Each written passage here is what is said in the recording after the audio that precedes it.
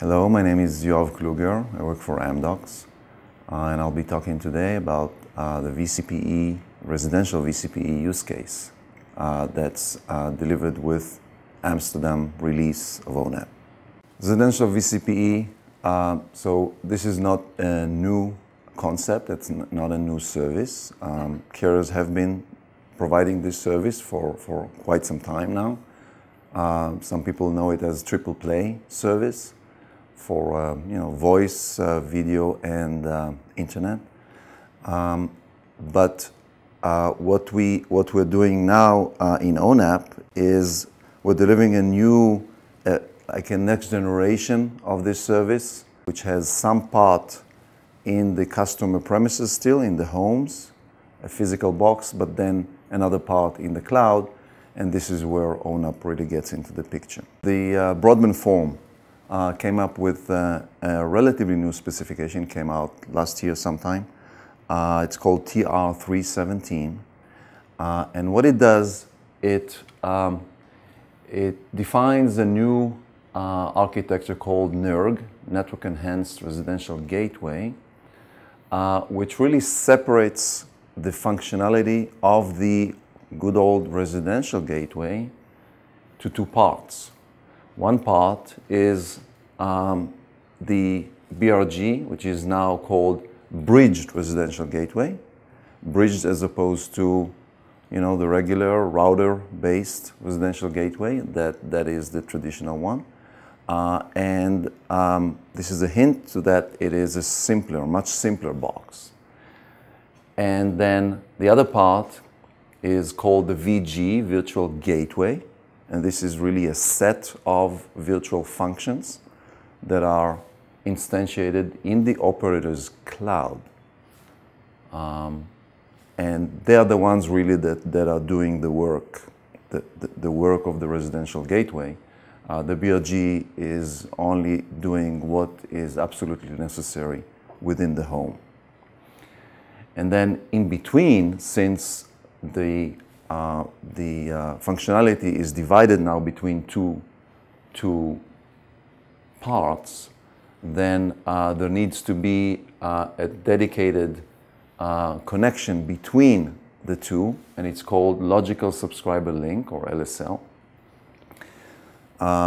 There are different technologies that can be used in order to deliver this, but the point is that it is instantiated, it is put up, and then anything that is sent from the home through the BRG put into this logical subscriber link is guaranteed to end up in the VG and nowhere else. And nothing else that comes perhaps from another BRG would be able to get to this VG. So it's an exclusive link between these two parts. And what's really important to understand is that perhaps many operators, even before they do any of these new things, new services, they're looking at reducing costs and the operational costs with this new technology, new network technology, will definitely be lower, because these simple boxes, you can deploy them once and then you don't have to touch them ever again, mostly because they're simple. They do very minimal things. At the top here we see ONAP, and not even all of ONAP, but this is just to illustrate that ONAP is instantiated. SDNC, the SDN controller portion of ONAP, and DMAP is another one, and DCAE is another one, and there is more. We're not showing it. The point is, there is ONAP there, and it has an OAM network through which it can communicate with all the VNFs that it instantiates. And then, okay, now what is instantiated for to support this new vCPE service? So the first thing that is needed is some general, very general infrastructure elements such as DHCP, AAA, and DNS.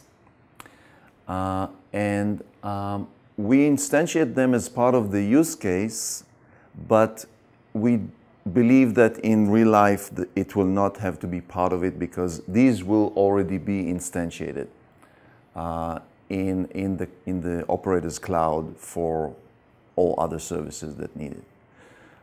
They might need to be configured for this service but not instantiated, but since the use case is starting from scratch, then the first part of the implementation of this use case is really to bring these up. So this is one. VBNG is something that would reside typically in some data center that is close physically to homes. There would be, of course, could be many of those. And this portion, the VG and this new element that is defined in TR317, which is called VG Mux, which what it really does is muxing and demuxing to the various VGs.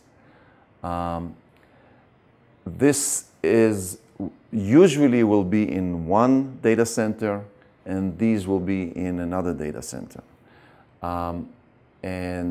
But in any event, there is going to be a tunnel that connects this all the way here, and mainly for IP address saving, public IP address saving purposes, there is this additional element, VG Mux. So really what is done is there is one tunnel, one VXLAN tunnel that is created between the BRG and the VG Mux, and another tunnel that is created just between the VG Mux and the VG, and these are really in the same cloud, very close to each other, in the same neutral network actually within the cloud.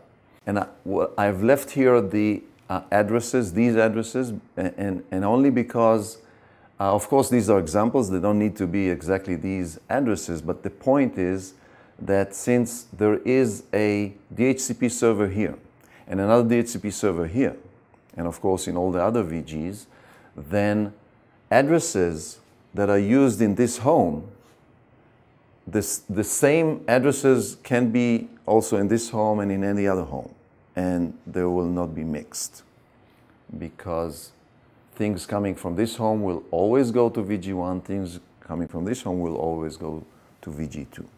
So we saw all the VNFs that are needed for this service.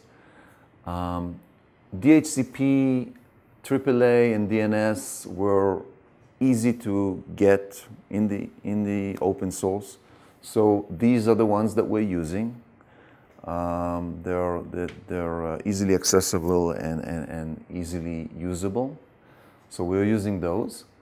However, for these ones, which are really the data plane elements of this use case, we did not have VNFs because they're not yet available in the industry, neither commercial or open source. So what we did, we said, okay, what we really need is something very simple there. So let's use vPPE, which is Vector Packet Processing open source software, with some modifications that we will define and somebody will implement, and indeed people from Intel picked up this activity and have made all the necessary modifications to the vPPE software that are needed for each of these functions. So we have 4, and each needed different modifications. They did them all. And so now we have these functions. As far as the VNFs, even if we had VNFs, commercial VNFs or other, it wouldn't mean that necessarily that the operators delivering such a service would have to use these particular VNFs. they can choose their own VNFs. The residential vCPE use case is one use case.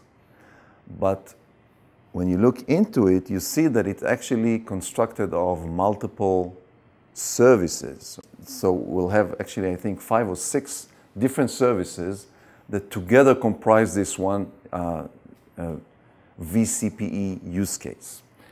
One service, like I said before, is the core or the general infrastructure. We call it Gen Infra service.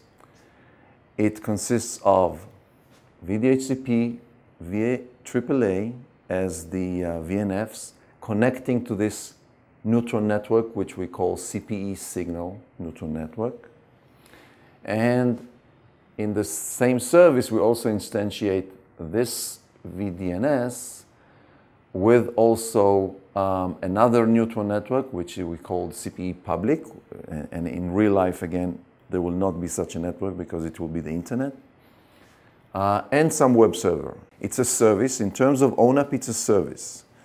And it will, through heat in OpenStack, and it will instantiate this network. Service number 3 is the VGMAX. So this definitely will be needed also in real life. It's the VGMAX itself as a VNF, and then a network, which we call MAX Gateway Network. This is the network that when customers start registering and getting service, their VGs will connect to this network. But at this point, it's only infrastructure. We don't have the VGs. We don't have any of that. But we're bringing up the VGMAX and the network that it will serve. What we're also doing in this service is we're connecting the VGMAX to the network, to this network, to the BNG MAX network that we created before. Service number 4 is the other side of this network, VBNG. VBNG with its network, which again in real life it will be a physical access network connecting to homes. So most likely operators will not have to instantiate this network. In the use case, we don't have anything, so we are bringing it up as well. We're connecting the VBNG to this network, but also to this CPE signaling network, because when things start, we will see it later, the BNG needs to communicate with AAA and DHCP. So it has to connect to this network.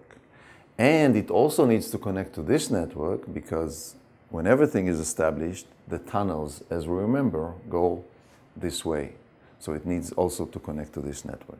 Service number 5 is really a fake thing.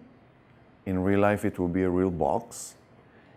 We don't have a real box, so we are emulating it. So we're bringing up this BRG emulator and we connect it to the network that we created before in the previous service.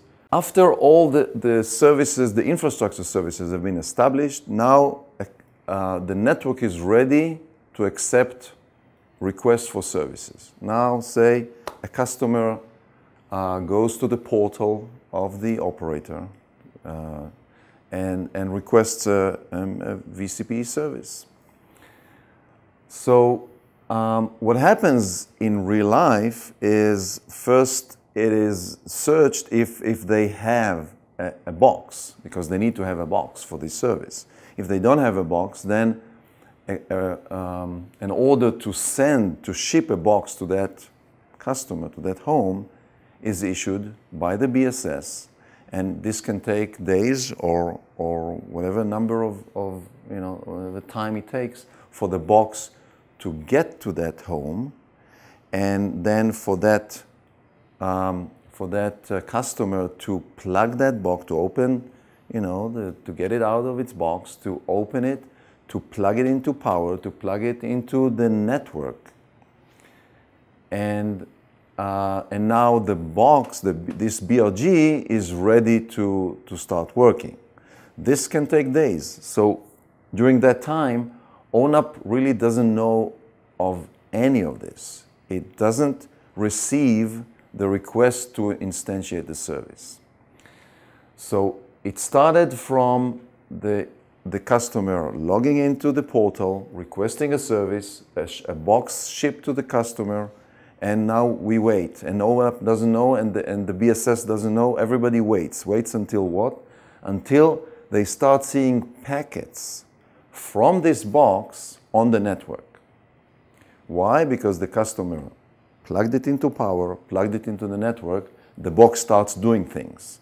What it's really doing, the first thing that it's doing is requesting an address. So it issues a DHCP discover message that by default goes here because this is the only place it can go, because this network takes anything that comes from here, takes it to VBNG. The result of this is that now BSS knows that the box is there, and now it can issue a request to ONAP, which really goes to SO, instantiate a service to this customer. We had the box is, like we said, it's ready to work on the network. So SO gets a request from BSS, instantiate a service. What is that service? Now that service is, one is the VG. VG is a cloud VNF or set of VNFs that need to be instantiated. So this is one payload. Another one, and connectivity to the network that had been created before when we created this, and also the network that was created when we instantiated VGMax. That was the network between VGMax and VGs. So it's a VG with two connections. That's one. But that's not enough. What we also need is a tunnel cross-connect to create in the VGMax. That tunnel cross-connect will be such that when packets come from here on the VXLAN tunnel, it will hit the right entry that will know how to encapsulate it to this VG and vice versa. So ONAP configures this tunnel cross-connect. The VGMax itself is already there, but until the customer service, this particular customer service is created, this tunnel cross-connect is not there. So this is the time at customer service creation is the time to configure this one tunnel cross-connect. Another customer will come in, another tunnel cross-connect entry will be configured to VGMax. For VG to be able to send packets to the BRG over there, it will need to encapsulate it, as we said, into VGMax. This encapsulation requires that VG know what the IP address of VGMax is, because it will need to, in the outer frame or header, the destination address in this packet will be VGMax. The final destination, of course, is somewhere in the home. Similarly, it has to configure the box, the physical box. This is what's done for the customer service itself. When this is all done, now packets can go through from the home all the way to the internet.